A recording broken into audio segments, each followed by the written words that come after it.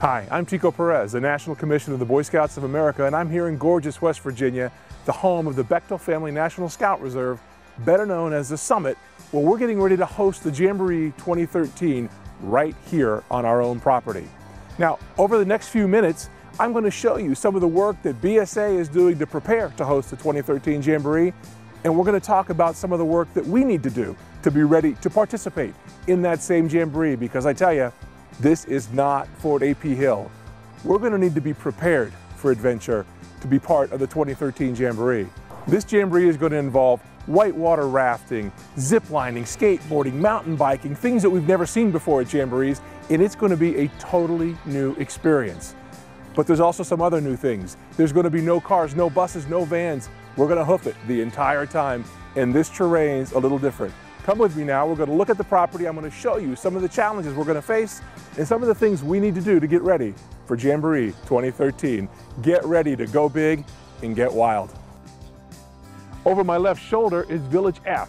That's our staff camp. It's uphill about a half a mile and about 200 to 300 feet of elevation change. It's not a killer hike, but if you're a member of staff, you're going to have to do that 2, 3, 4, maybe 5 times a day, and it's going to wear on you. Look, this place is amazing. The views are stunning. I can't wait to see the evening sky and the stars and the galaxy that we're going to be able to look up at every single night. Welcome to the Garden Ground. This is the highest point of our property here at the summit of the summit, if you will.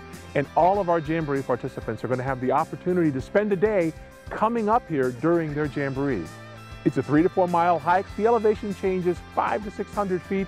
This isn't climbing Mount Baldy or scrambling up the Tooth of Time, but it is a different physical challenge than we've had in the past. And because of that, we've put in place some fitness standards that we're going to have to work with. If your BMI is over 40, you're not coming. You simply can't handle the effort that it's going to take here, and even if you could, it wouldn't be any fun for you or for us.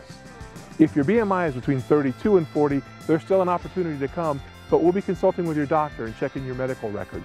The easiest and best thing to do is to take the time now. We've got 2 years to get in shape for this Jamboree. I've made a personal commitment to get that BMI down below 32. I'm well on my way, but I've got a ways to go. I want you to join me.